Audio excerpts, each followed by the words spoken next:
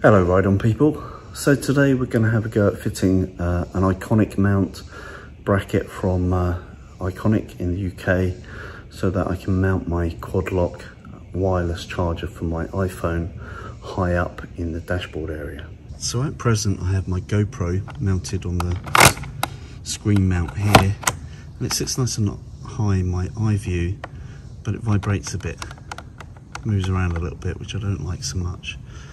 And my quad lock is a little bit low here when I want to run, say, Waze and see navigation on there.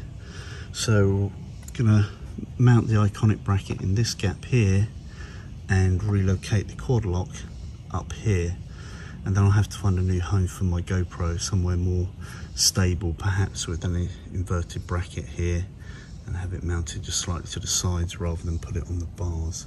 But I have options there.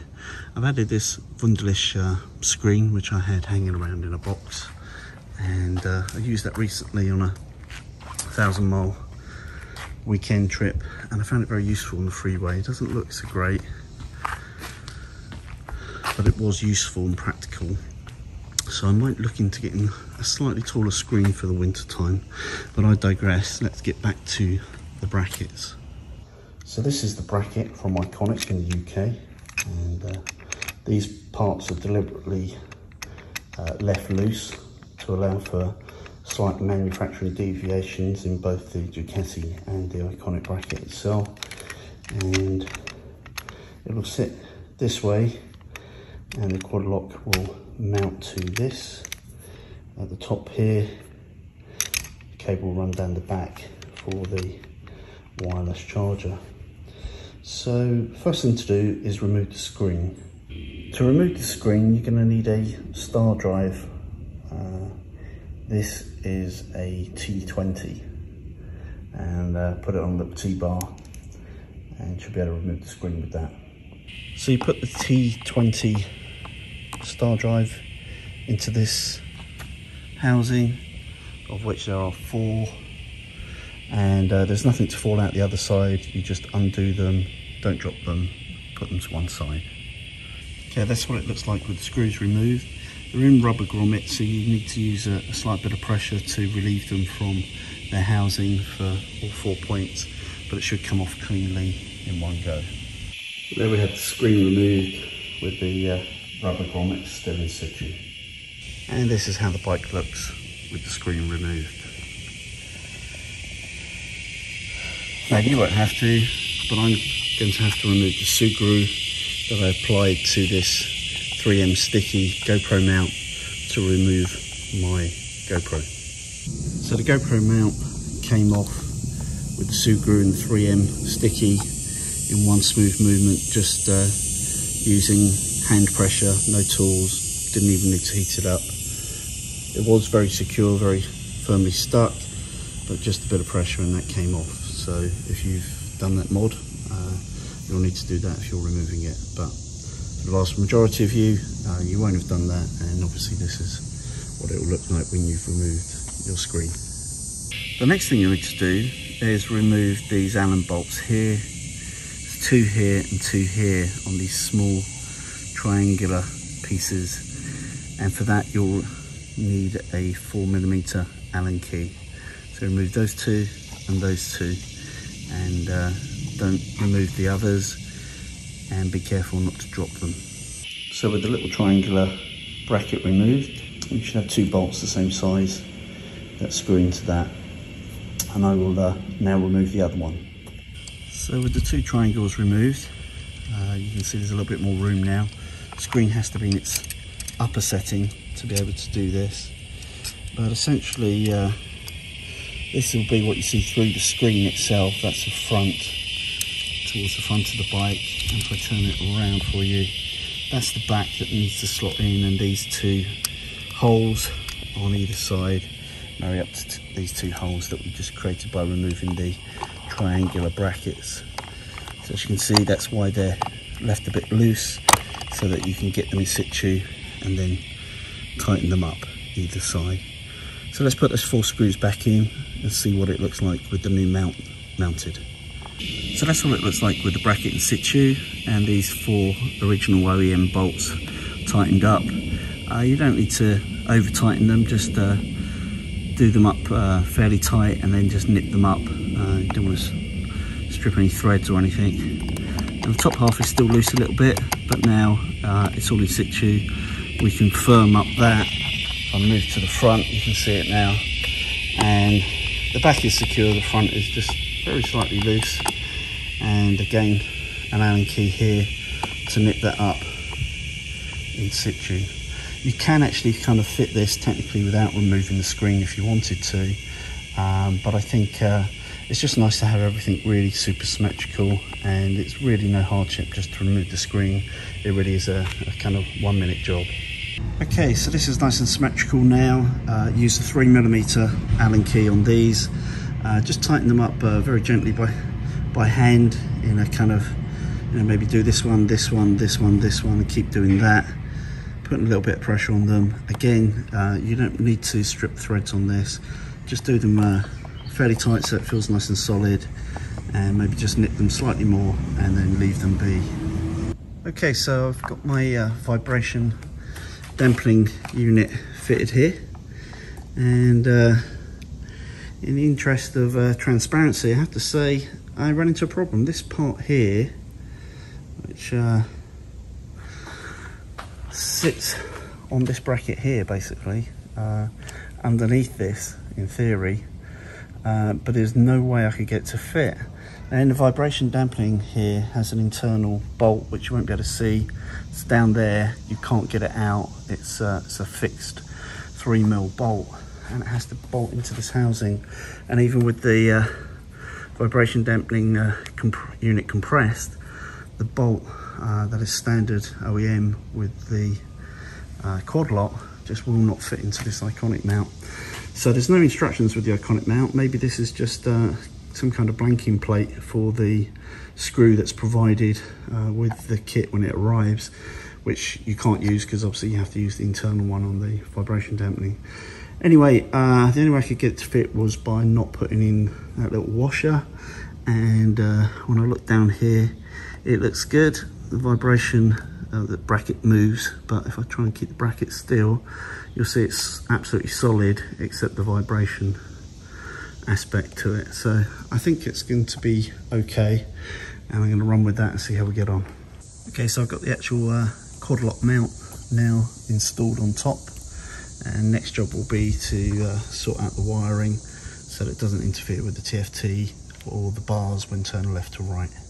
Okay, so I've done the cabling now. I've got this cheaper 12 volt plug-in from Amazon, and I've got some Sugru which I've secured, which dries, cures within 48 hours, and forms a waterproof barrier for the electrics.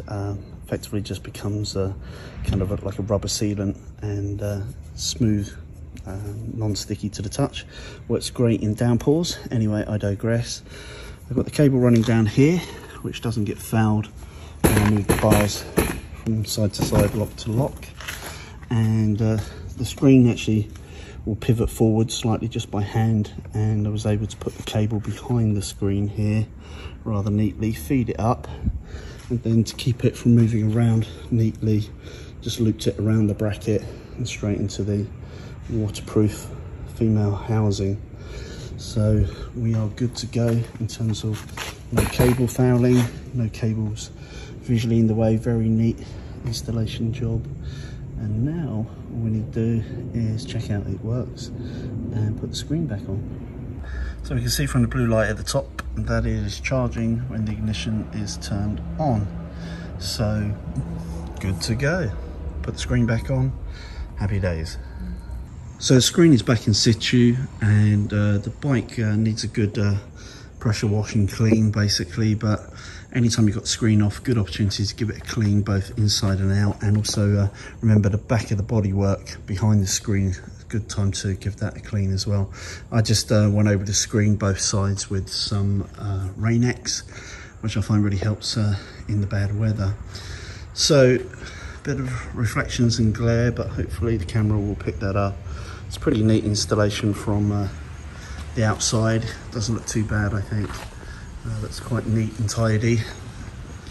And then you can see the housing here. That's pretty neat.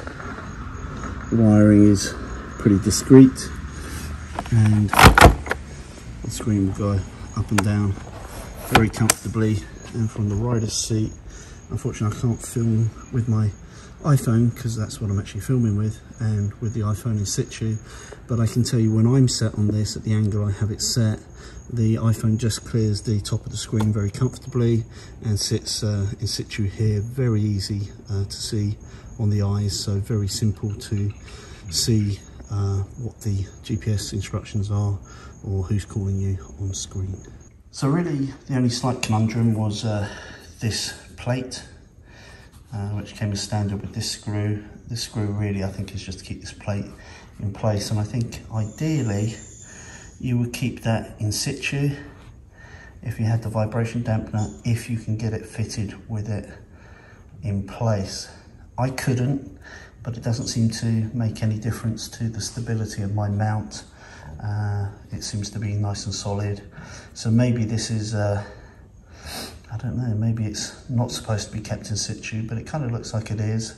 So I would say try and mount it with that if you're able to, and if you're not, it's probably not going to matter a great deal because the bolt is quite short and it holds the vibration dampener aspect very securely, and the actual quad lock itself bolts into that very nicely. And no instructions for this, but fairly simple to do, particularly if you follow a video like the one I've just made on it. Should be fairly plain sailing. The build quality is quite nice, and I would say for £100, which is what it costs, it's a fair value for money, and seems to be doing exactly what it's supposed to do. And finally, just for anyone wondering where I'm mounting my beeline, in the end I used the permanent or fixed secure mount to mount it, and it's still pretty easy to see, I would say. I'll have my phone up here running in Waze, and I'll have my beeline here giving me turn-by-turn directions.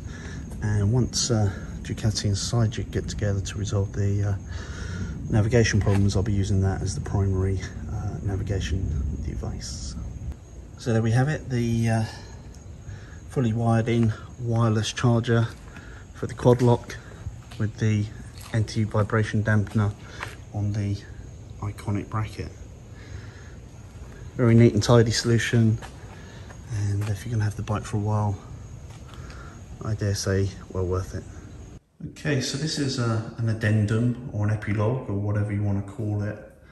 But what I found was that with the quad lock and the vibration dampener secured directly to this without the collet insert, it was working itself loose. Just didn't work. It needs that insert, and unfortunately the threaded bolt, internal bolt in this vibration dampener just wasn't long enough to go through this this collar here and secure itself into here. So what I've used is actually the arm that's supplied with the handlebar mount for the quad lock to actually extend it outwards, and actually that's helped because what it's done is it's removed the phone away from fouling the display unit when in portrait mode. It's okay in landscape, but in portrait mode the bottom half of the phone would hang down here and be halfway across the screen. Now it's a little bit high, but from here, this is the view I have if I hold the camera in front of my eyes, and you can see it's at a nice height now where I can see the display clearly, and I can see the quad lock, which is absolutely nice and secure, rock solid. So yeah, beauty's in the eye of the beholder, and this look may not appeal to everybody because it's not so discreet down here. It's set up high, but it means that when the screen's in its lowest position there, I can still actually see the display very clearly when the phone is in portrait mode.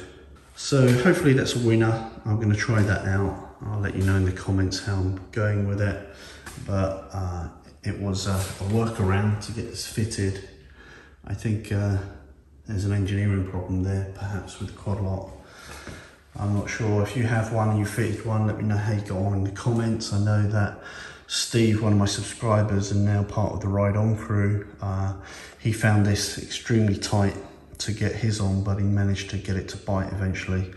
I tried for well over an hour, I just could not. So this is my solution. And if you're in a similar position and you happen to have the bracket to fit to the handlebar, then you might want to use that instead. So I've now had time to test this with the extended arm bracket on, and it's not an ideal solution. It doesn't really work on a number of levels.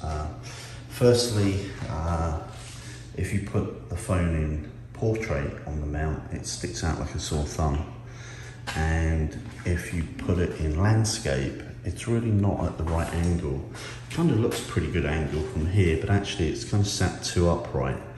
And that's a bit of a problem in viewing the details on your phone if you're trying to follow Waze or something. So I've had a few communications with Jamie Clare at Iconic Engineering in the UK. And in essence, what he's saying is the anti-vibrational AV mount that quad lock provide only has a really short bolt in it, and it's just not long enough to fit the Iconic bracket itself. And so probably not a problem for customers ordering the bracket now from Iconic, because I'm sure they're going to put in a longer bolt with the kit to facilitate that, or modify this part of the bracket to suit the shorter bolt of the AV mount. But for existing owners, you're going to have to dismantle this, take the AV mount off. I'll put a link in the description to how to do that, because Jamie's actually posted a video now after I requested he did. He kindly put one up showing how to dismantle this. Then you'll need to swap out the bolt for one of the same thread size but just longer, so that this mount here can go directly into there.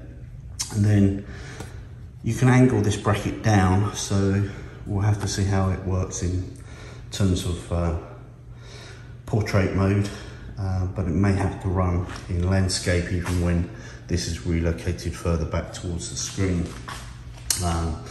Ultimately, once SideJig sort out their problems, particularly the Big Rock software problem of when you send a route created in the SideJig site online to your iPhone and open it in the SideJig app, it resequences the waypoints in the wrong sequence. So it's effectively useless for detailed planning. But when they sort that, I'll probably use SideJig quite a lot on the navigation, because the actual navigation aspect of Ducati is nice and clear. Although having said that, having to have the Ducati Connect app as always your current selected or top app means then you can't run Waze in the background, for instance, and follow the map to find out where the hazards are, etc. So some work to do by all of the companies there basically, and I may actually end up relocating the quad lock back down into the handlebars and running it in portrait close to this reservoir, which would mean that the Iconic bracket is effectively redundant, which is a shame because it's a nice small unit and it's nicely engineered and I like it, but I'm going to have to see what it's like after I've modified the AV mount to bolt on directly there, and I suspect it'll be good. Part of the problem here is not only does it stick out like a sore thumb on this arm, but it actually moves too much. So in addition to the AV mounting, which should move, obviously it's anti-vibration and dampened by these rubber plugs, because it's on the arm as well, it's actually moving even more, and that's not good because the iPhones these days are mini computers and quite heavy. Anyway, I'm going to modify that. I'll stick it back on. I'll probably take some pictures, and if I haven't posted this video before I've tested it, after I've tested it, I'll give you the feedback. Essentially, you need a 3mm Allen key to remove the quad lock charging wireless unit, and then you need a 2.5 Allen to be able to remove the central bolt to get the AV mount off. The next thing you'll need is either some small flathead screwdrivers, or maybe a metal ruler. And the first thing you need to do is prise out this little circle here. So you just put it underneath this lip and prise the tooth circle off the AV mount. So if you angle the screwdriver where these three little tabs are and push it out from under here, you'll be able to lift it out very easily. So next you need to remove the rubber vibration dampening rubber inserts here, and I found that a small screwdriver like this with a sharp tip, which you kind of have to be careful not to damage the rubber, but kind of works best in terms of working it out. Now here's one that I've pushed in an upwards motion with the screwdriver to try and force the screwdriver through the top, and when you can start seeing daylight, then you can ease the top out and start working it sideways to actually pull it out. And you have to use a reasonable amount of force, unfortunately, but the rubber looks pretty sturdy, and with a bit of patience, working from inside here at the top edge, you'll be able to work your screwdriver through and pull the top down through this hole. And as you can see, it's kind of like a cap design. Once you get that through, you should be able to pull it out. So pull all three out. So that's what they look like with all three removed. Next thing to do is these three tabs around the outside, you click them in with your thumb, and then you should be able to take the two parts apart.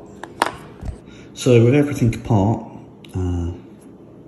this comes off, and you have access to your small OEM screw or bolt, threaded bolt with the Allen head, and it's just too short.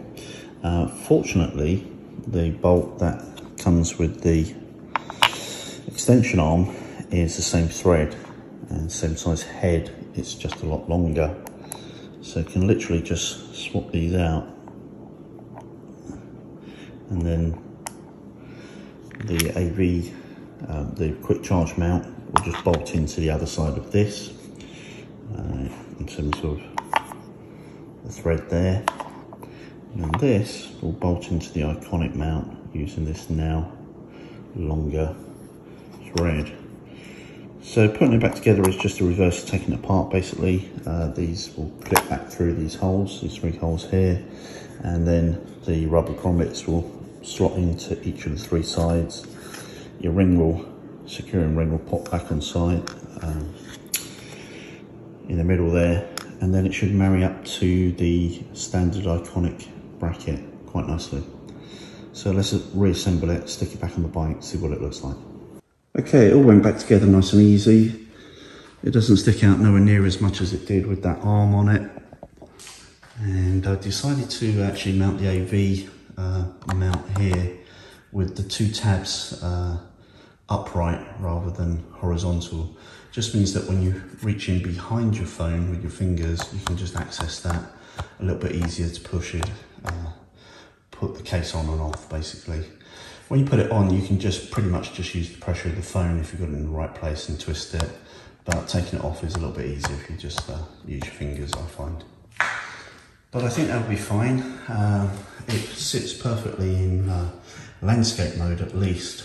When it's in its lowest setting, the bottom of the iPhone is above this top edge, leading edge of the TFT, and when it's up, it's not too high for viewing, so you get a great view whether it's high or low. I generally have my screen low, and so it sits much lower on the bike, and it's a fairly discreet modifications. So if you want your smartphone mounted wirelessly with an anti-vibration dampener on a bracket designed specifically for your Multistrada, the iconic parts bracket is not a bad solution. Pretty easy to fit. We had the hiccup with the bolt being too short, but probably not really Iconic's fault. They probably changed that at the quad lock end, and Iconic are having to adapt to it. But fortunately I had the extension arm with the longer bolt, so I just used that and it's good to go. I'll tidy up the cabling a little bit, but otherwise I think we are now good to go with this solution. Hey you, if you want to become one of the Ride On people, don't forget to subscribe. Ride often, ride carefully, ride on.